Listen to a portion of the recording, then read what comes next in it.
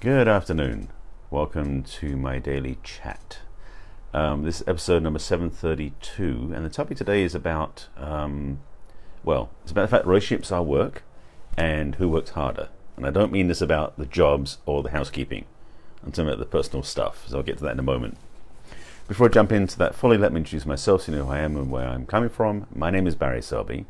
I'm a best-selling author, inspirational speaker, and relationship attraction expert, helping women create balance in love, life, and business. I'm also a passionate champion for the divine feminine, which informs my work with women and also inspired these talks over 2 years ago, which are called Messages for the Masculine Inspiring a Feminine Heart, abbreviated MFTM, which is why you probably can figure out what it stands for. Most of my talks are about love and relationships, some about self-love, some about relationships, and this one's about the relationships, but not gender specific. So this is not going to be about men or women, it's about both, because this is really about the equality of relationship, but also something else.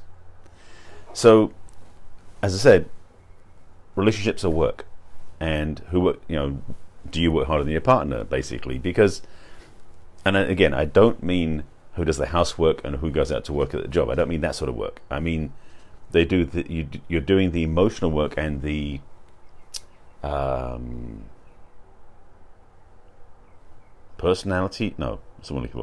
interpersonal skills work, put it that way, to be a better partner. And I watch relationships where one person has been diving into seminars, into teachings, working with a coach, reading books, all sorts of stuff like that, and the partner does nothing. And for some reason, that's okay. And personally, I don't agree with that. Now, there is a slight caveat on that, which is where the person who is not doing anything has been doing this work previously. Because what I'm going to lead into, by the way, is if you're single, this is a perfect time to do the work. And I'll tell you what that work is in a moment. But if you're in a relationship with somebody and you and your partner are at different levels of self-appreciation, self-support, self-forgiveness, communication skills, again, interpersonal things. I'm trying to come up with a good distillation to give you. But basically, being in a relationship is not something we just, okay, here we go, yeah. I was waiting for it to drop in, it took a moment. Relationship is not where you're basically just cruising along, coasting along. Now, some people look at relationship as somewhere where you get to be with somebody and you get to relax and do nothing and just hang out and cruise the rest of your days. I was going to say good luck with that, but that works for some people. So maybe you're looking for a relationship like that, you'll find somebody who matches that, in which case nothing ever changes. And if you want static, I'm not going to say boring, well I just did, what's the word I'm looking for? Non-transformed and not growing, which I don't know the negative, the other way for that. Relationships, so be it. But I'm talking about people who are basically looking for a relationship that's going to thrive and grow and become a wonderful experience to be in. If that's what you want, it requires commitment and it requires effort on both individuals' parts. So that's what I'm calling it work. And it's not work in a hard sense. It's a work in actually how to be more joyful, more effective, more connected, more intimate, more wonderful in relationship. That stuff sounds pretty good to me. But the thing is, sometimes you'll find yourself in a relationship with a partner who is not doing what you're doing, in terms that you're choosing to grow and become a better partner, whether you do tantra teachings or you're doing personality skill learnings or you're doing seminars, and they're doing nothing, and it feels a bit out of balance. Actually, that way around, I guess. I wasn't watching my own camera how to position it. And that is one of those things where when stuff happens, upsets, arguments, challenges, disappointments, maybe bad sex in bed, the person who's done the work may feel a little bit frustrated with the other person who hasn't done the work, so to speak. Because if you have both done different work and stuff, because upsets do happen even if you've done the work or whatever the work is, when something happens, you could be willing to be able to connect, communicate in your own responsibility, because part of doing the work is being responsible for your participation in that relationship. I'm giving you lots of different keys along the way. I don't have a summarized list. My apologies, I didn't prepare this beforehand, I'm not apologizing, because I never do prepare my talks. These are all spontaneous.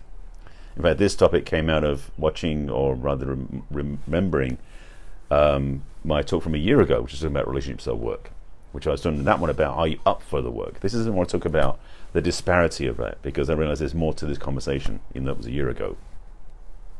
And by the way, if you want to watch that broadcast, it's on my wall earlier today in replay form from last year.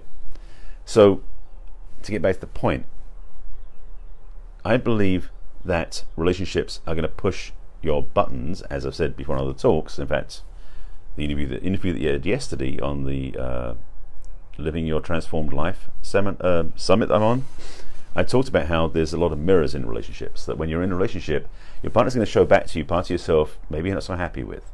And it's not like they're going to do like hold up a mirror and say, here, look at yourself.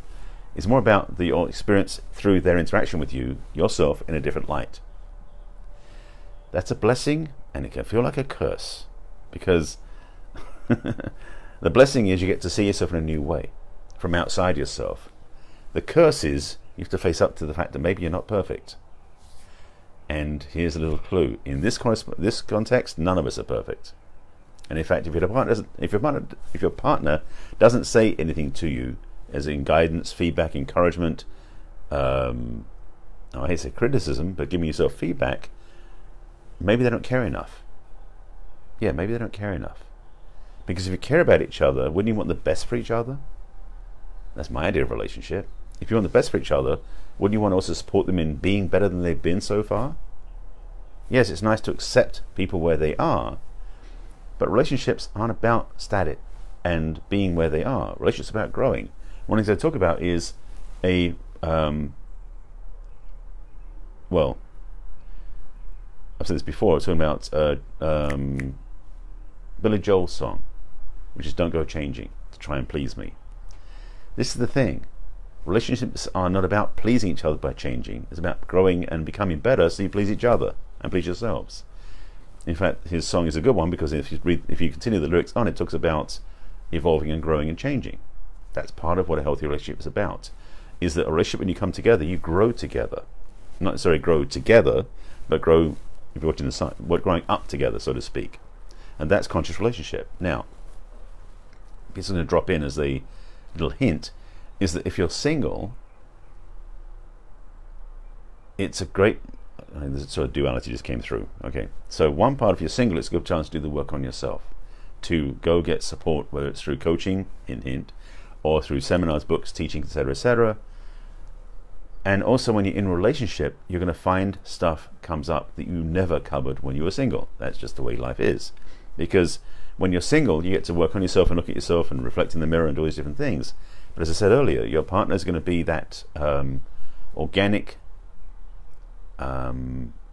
mirror to your own behaviors, which those things that you do in a relationship, you generally won't do in public or outside with a coach, just to be clear. So some things you can work on when you're single, some things you're going to work on when you're in a relationship, just because that's the way we are as human beings.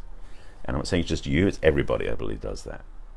So my encouragement to you is to look at your relationship, if you're in a relationship, to look at your relationship as a chance, as a playground, as a lab to experiment in, so to speak, although that can get dangerous with chemicals and stuff. But as a playground to explore relationship context, to develop who you are as a person, and between you develop the relationship you have with each other. That's a wonderful way to live, to thrive, to explore, to expand, and have a wonderful relationship. I encourage that, I invite that, I recommend that. Now, I know that for some cases, friends of mine who have kids, that was the expansion, and it was where things have gotten bigger and challenging and everything else with kids, because they can put a whole nother level, and do put a whole nother level of input into that exploration of relationship you have. Now, there was the two pieces that came through, the duality. So in relationship, outside a relationship. When you are single, yes, it can be a lot easier because you're not dealing with somebody else's stuff, somebody else's personality, and they're not dealing with yours. But it's a really good time to do this work, as I mentioned, to step into a place where you become more of a self-accountable, responsible person, where you love yourself enough, first of all, so you don't settle for less than you already have. There's another key, by the way. When you honor and respect yourself and really love yourself up, you support yourself and you encourage who you are to be a more conscious, caring human being, maybe than you've been to this point, it makes you more attractive too for the sort of relationship you really want to be in. So that's a double win on that one. There was something else coming through. Where did it go? Hang on a second. It's really annoying that happens. It's like you get the information, the ideas, the input comes through, and then it goes out the window again. In families, having kids, that part we did, yes. When you're single, do the work yourself, yes. Oh, there we are. So again, when you're single, it's a good time to do the work on yourself. Now, sometimes when you meet somebody new, it's tempting to make sure you don't show them all of your reality. You put on a certain presentation, maybe you like hide away some of the more esoteric stuff, so to speak. When you meet somebody, it's sometimes tempting to just play nice and be very surface and not go deep. I suggest and encourage and invite you to actually do the opposite. I don't mean to like just download everything on them the first date, no. What I'm suggesting though is that you are willing to talk about anything and everything on any level with that person once you get to know them. Because if you do that, you'll know if they're worth hanging out with or not. And if they're not willing to go there, walk away. It's not necessarily my most recommended dating tip, but it's certainly a way of looking at relationships as a place to really get clear of what you want to have in a relationship, partnership, where you want to go and what you want to have. I have friends of mine, when they go on the first date, they basically give their partner a sort of bullet point list of like, this is what I'm looking for in partnership. If you fit, great. If you don't, let's go, walk away. There's no wiggle room in that. There's no like, just make it nice and polite and we'll see where it goes in 3 months. They're clear up front, this is what they want, and if you don't fit it, bye. So it may be a worthwhile way of playing, because if you really want a healthy relationship, why not choose healthy from the beginning? Why not be fully prepared and fully engaged and fully transparent with somebody you meet, so you know that if they're up for the game, or up for the relationship or not? Because they might be, but then again, they might be scared out of their wits, in which case you can go bye-bye. So there's a little taste of that to understand that relationship is definitely a choice, and it does require both partners to participate and play and work at the same level. If you're single and you want to do this work, I've mentioned that a few times. I have been promoting and sharing and inviting, because I started this on Saturday, because Saturday is my anniversary. June 1st, 81 is when I arrived in this country. A long time ago now, yeah, it's 38 years. So I've been putting out as a little invitation to friends and through my email list as well. My list got the invitation on Saturday as well. As it is the anniversary, 38 years since I got here, I'm offering a pay what you want 38-minute. I thought 38, play with the numbers. Private coaching session with me this week. It's my gift, my invitation, my recommendation to you. If you want to get some support, guidance, clarity, understanding about love and relationships, you can grab one of those, message me for information. I'll put a link in the comments, you can check it out. But if you're in a relationship, I do invite you to look at how you can grow together and become more effective. That's not really where I'm focusing my energy, so I'm not going to suggest you reach out for support there, but if you want to, you can. But if you're single, is where I primarily work with people. But if you are looking to do that, have that intention, and again, be clear with your partner what you're looking for and how you want to grow together. Because the partnerships that grow together thrive together. And that, for me, is the best way to have a relationship. So, again, this is an extension of what I talked about last year, because again, I had the replay showed up in my newsfeed today. When I talked about relationships are work, this is about the level of work you want to play at. I hope this made some sense to you, and I did drop a few little truth teachings and bombs through that. Hopefully that helped you as well. And again, if you want to get some support and guidance, I'm offering a special 38-minute pay what you want private session with me this week. Grab one now, because there's still a few left, and I'll see what happens. But I appreciate you watching. This is my daily Facebook Live, by the way. Every day, 5 p.m. Pacific time, I come on my personal page and drop these little truth bombs and other sorts of good little knowledge.